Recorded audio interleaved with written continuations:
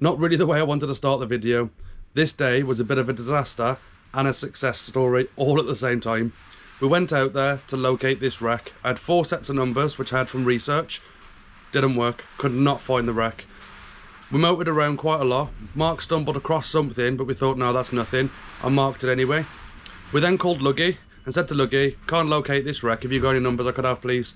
He gave us numbers in good faith, but we didn't know at the time, his sonar is different to my sonar. His numbers are not the same as mine. So the numbers he gave me was not on the wreck either. So I said to Mark in the end, right, we've had enough of this. We've been searching for nearly 4 hours now. We are not going to find it. So let's just head in. We're going to try for some mackerel or something and just go home. Went back to what Mark found after another quick look. As we was coming towards it, bang, up come the wreck. I couldn't believe it. Neither could Mark. We was like, this is it. This is the wreck. So that is the story. So we fished it. We did catch some nice fish. We caught quite a few. The wind started picking up. It got really bad out there. So sort of forgot about the cameras and we got into safety. So there isn't an ending to the video. This is what this intro is about. Anyway, I'm going to stop waffling. I'm going to let you get into the video and I hope you enjoy it. There will be another video of this later in the year. We'll get some nice weather. We'll get back out there and I'll do a proper full video on it. Right then, I'll let you get into it.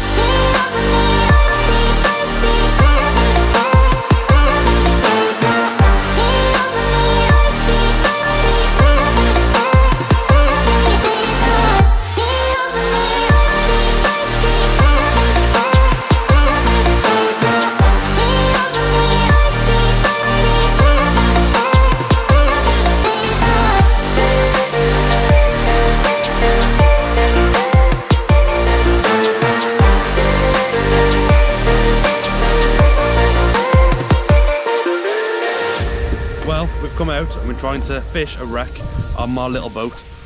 Sounds crazy because most wrecks are offshore, but we found one that's near the shore, so it's safe for me to be out on the boat. We've drifted it, we've found it, we're coming over it right now, so I'm going to spin the camera around and show it you on the sonar so you know what to expect. As you can see on this side here, this is downscan imaging. Once it loads now, this is actually the wreck right here, popping up. The depth of water is around 155, 160 foot, and it's coming up to 140 to 130-ish. As you can see there, that lump, that is the wreck. If I zoom back out, you can see it right there, look. I'll change the view to the full size down imaging, and you can see right there. This wreck, as far as I know, is around 300 foot long and something like, I think it's 15 meters wide maybe, something like that. This is all you will see on your down imaging or your sonar. I'll show you what it looks like on sonar now. That is all we've got on the sonar. You could easily pass that and mistake it just for a little lump. That's actually quite a big shipwreck, believe it or not. We have been fishing it, we have had a few fish off it already, so there is fish here. What we'll do, show you the setups we're using and hopefully pull out a few fish and get them on camera for you. Well, I thought I'd show you the setup I'm using. We are rocking and rolling a little bit. It is a little bit choppy, but I'll show you the setup the best that I can.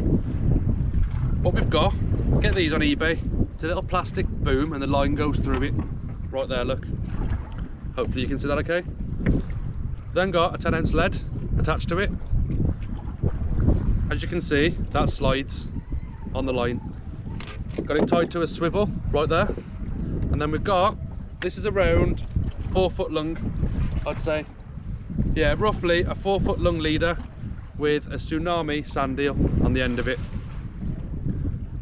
right there. This actually seems to be fishing quite good. We've tried smaller ones, white ones, all sorts. The bigger, darker looking ones seem to be pulling out the better fish. So we'll head up again, get another drift, try and show you this with the fish on the end of it.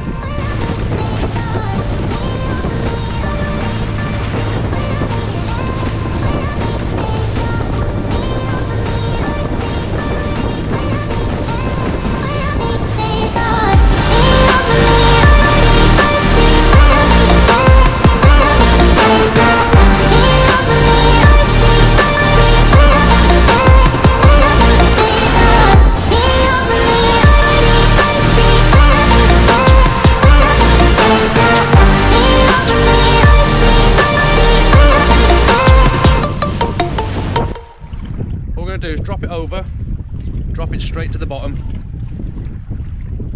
Keep an eye on my sonar. I want to see when we start coming up onto the wreck. Obviously the sonar is slightly delayed, so you're actually on the wreck before the sonar says you are. We might catch the end of it, pal. We're missing the other end of it. No, the end you found. We're missing that. We might catch the other end though. Might be a good drift. I've dropped to the bottom now. And what I'm doing is a steady retrieve, just like this. You just keep winding, steady retrieve. If you start feeling fish pulling on it or plucking, just keep winding. And you should see the rod hoop over.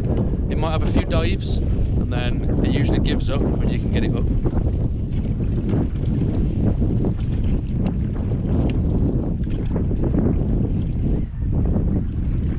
Yeah, we're drifting past.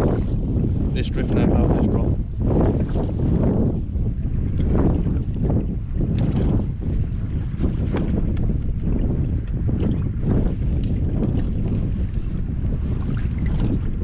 Same again, hit the bottom, nice steady retrieve, and you're just waiting for them plucks.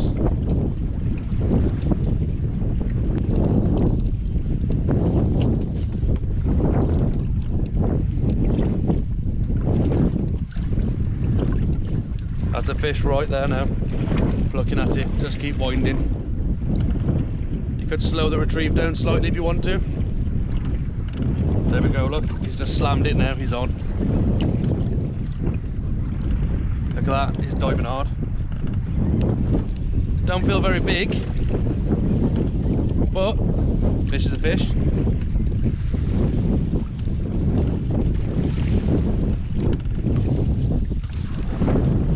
Get this fish up now, give you a look at it hopefully.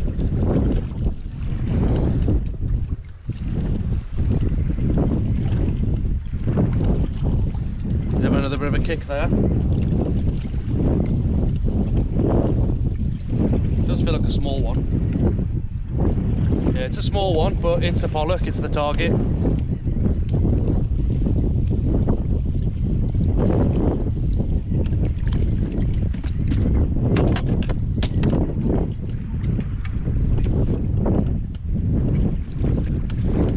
Right there, look. With that tsunami sticking out of his mouth. I'll show him your one. What I'll do, I'll show you Mark's fish. Mark's just landed a better one now. So I'll get it on the camera with a lure in the mouth. Give you a look at it. Well, Mark's just had one there on the crazy sand eel, as you can see. Aye. Called crazy sand eel. One of those. Got a rattle in it as well, I think. There's the fish. Nice pollock. Probably make a couple of pounds, maybe a little bit more, 2.5 maybe.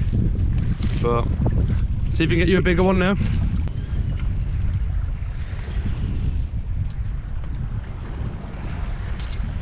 You should be hooking up straight away. Oh yeah. Go on. Better fish.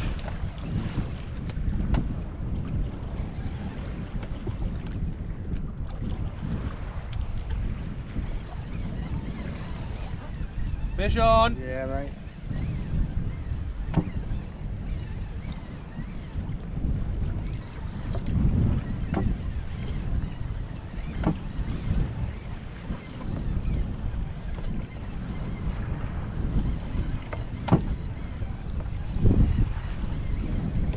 He's come off. after all that. This is the line for better fish. Not one of the tiny ones. No. It's hooked in the head.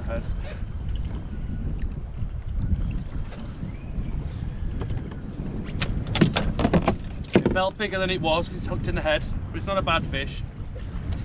We need bigger though. Well, drifting this wreck, coming off the back of it just now. Mark's hooked up.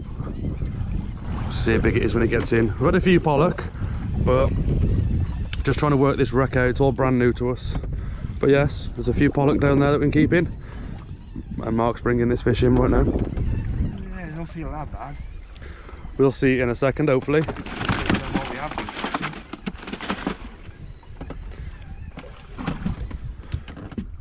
It's coming up now. See a bit of colour. That's more like it, pal. That's a belter. That's a wicked fish. Look at that.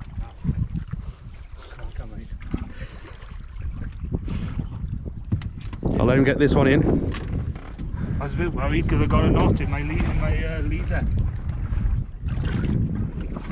Yeah, that's more like it. That's a proper fish, pal. That's about 7 pounds. I'll let you hold it up for the camera.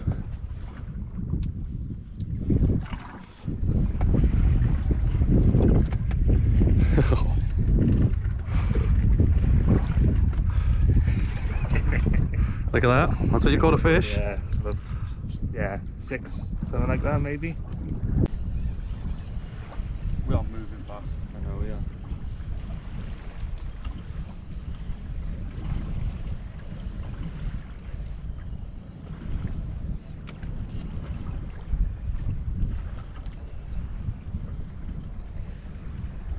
Fish on.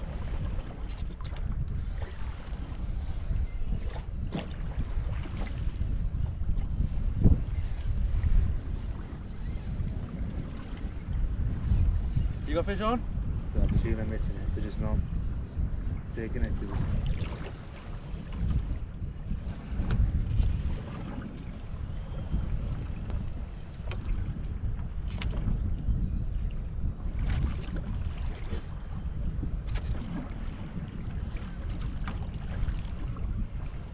Not a bad one. No, not at all. It's a little bit bigger. Right there in the sun. Nice little pollock. Mark's bringing one up now. Not sure how big it is. It's not a big one. But he's got one on the way. It's not a big one. There we go.